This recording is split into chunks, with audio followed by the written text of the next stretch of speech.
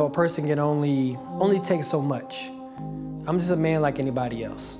I've gone through all my trials and tribulations, and I've stood tall, and I've come back from the bottom, and I've ran hard to come back, and I've asked no one to give me a pass or to help me to get where I am today. I worked very hard for all I have. You know, at that point in time, still feeling beat down, no matter if I run fast or how many races I win. It was, I wanted to go out there and I wanted to do it for the people who really mattered, who really counted on me to go out there and do it.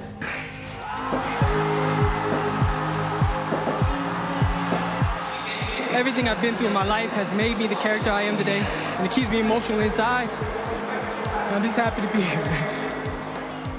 Justin damaged the sport. People who love the sport, like myself, it's hard for us to forgive that. There are other people who have damaged the sport as well, and Justin has been treated differently from those people. He hasn't given any apology, and he hasn't sought at all to understand why people feel the way they do about him. När Justin Gatlin kom till friidrotts-VM i Peking i fjol gjorde han det som världens snabbaste man det året. Men även som en av sportens mest avskydda. Duellen mellan honom och Usain Bolt målades upp som en uppgörelse mellan gott och ont, där Gatlin med sin dopningshistorik fick rollen som den stora skurken. När Bolt sen vann duellerna på både 100 och 200 meter ansåg många att jamaikanen räddat sporten genom att besegra den dopningsdömde Gatlin. I just want everyone to understand that it's not a good person or a bad person. We're all just runners. You know, we're all just out there to compete to be able to put food on our table at home just like anybody else who's even watching. You know, this is what we do. We're not superheroes. We're not villains. You know, we're just here to be able to compete and do the talent that we have. And that's what I'm there for. And like anybody else is there for, just to run and compete and be able to make a living. But how did you feel like, you know, hearing stuff like Usain Bolt saved the sport, Justin Gatlin damages the sport, you know, stuff like that? I don't read those kind of things. But you got questions during the press conferences, you know, and you heard those type of things. Didn't comment on those things. I mean, do you think people do they judge you? Do they still judge you? I don't know. I mean, at the end of the day, I can't sit at home and wonder who's judging me and not judging me and what they judge me for. I got to be me and focus on running, and that's what I am. I'm a runner. But how much does it affect you, you know, that people have opinions about you? I can't sit at home and worry about opinions, like I just said. But, I mean, you're human. There's no but. Exactly. I'm a human, so I have to focus on what I have to focus on. If I allow them and their opinions to matter in my life, then I'm running for them. I'm not running for myself. And I can't do that. I got to run for me and be the best talent I can be. Han har dömts för dopning vid 2 tillfällen. Senaste gången, 2006, handlade det om testosteron och straffet blev kännbart. Justin Gatlin var tvungen att hålla sig borta från friidrotten i 4 år. Men Gatlin gav sig inte. Han gjorde comeback och har sedan dess varit en av sportens stora dominanter.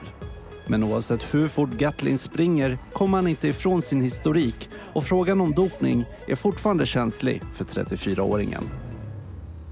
Are you against doping? Like I said, I'm past all that. So you don't want to say no, or? I'm just here to run, like everyone else is here to run. And I abide by the laws and the rules of what is governed to us. I haven't done anything wrong, but at the end of the day, it's become popular to ask Justin Gatlin these kind of questions. And I'm not the poster child of the D word or doping or offenses, you know what I mean? There's been people who are top star athletes who have tested positive since I've been back. So I don't understand why I have to be the poster child of the situation. And that's unfair to me because I work just as hard and I abide by the rules, and I have not had any kind of hiccups since I've been back in the sport. And I've actually ran faster being back than I was away from the sport.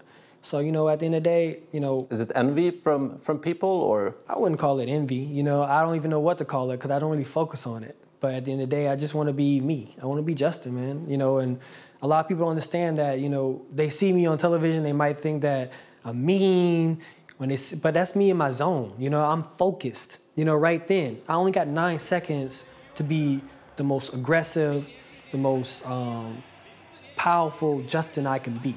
I've been through my ups and downs. I've been in the dark side. I've had my troubles, my woes, and my stresses. My joy, my life, and what I live for is beyond track and field, you know? And I just want to live like anybody else should want to live. But they put so much, like, they want you to show remorse, you know, to say I'm sorry and everything like that. I did. It's been documented. Now, the people who decided to suppress those documents has come out since Beijing. But at the end of the day, I've written letters to the ILF, and I've showed remorse, and I've apologized in official letters. And I've done way beyond that. I've talked to kids. I've done a lot of community services. I went out and talked to kids about anti-doping, and I've given kids jerseys and gear that I have that is USA official, because I want them to know that with hard work, they can have this too. So when they look at that, don't think about you can't achieve that, you know? And I think that I'm a living testimony of hard work, because I had to work from where I had nothing to where I have something now.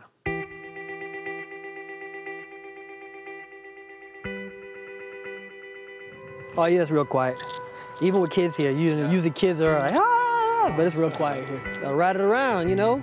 Gotta find that core, that balance. This is what they feel like they gotta do. You know, you just stand there, come back, stop, come back, you know? Turn around. It's easy. What has been your biggest lesson in life? I mean, you've been through so much. When you have nothing left in your life, self-confidence is the strongest thing that you have. And I had to learn that, you know, through the difficult parts of my life, that's what brought me back to where I was in track and field. I could have walked away. My mother was like, you don't owe anybody anything. You don't owe anybody any money. You can still have all your medals. You can walk away from the sport and still be Justin and have success. I was like, no, but that's not who I am. Who I am is a competitor. Who I am is I know that I can be better than what I was in the sport, and I want to come back and I'll show that because I have the self-confidence to do so. But did you ever consider that retiring? Man. How close were you to do that?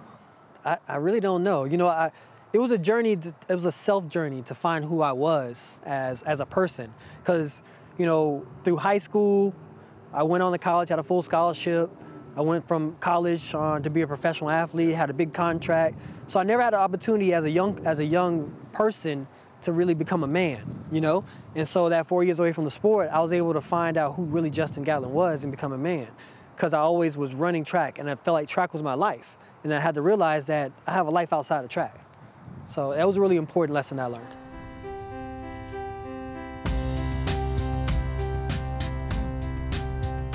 The Olympics is definitely electrifying. Yeah. The world's watching, especially in 100 meters. I like to say that the world stops for 9 seconds.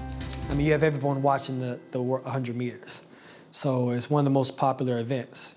And to be able to be a part of that is an honor. And with your long career, I mean, if I use the word revenge, well, you know, would it be a revenge? Yeah. No, man, I don't think it would be a revenge. You know, at the end of the day, what I think it'll be is amazing. The time has been a rough time, you know, but it's been rewarding for me. You know, I remember when I told I wasn't gonna be able to run a Diamond League, now I got 3 Diamond League trophies.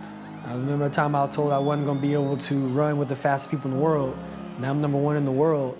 I'm a fighter. You know, track and field is not just about being fast. It's about having courage and believing in yourself. Because at the end of the day, when you line up, that's all you have is yourself. You in your lane. When it's time to step on that track, it's only you. It's a non-coachable moment. So you have to be able to be prepared for that.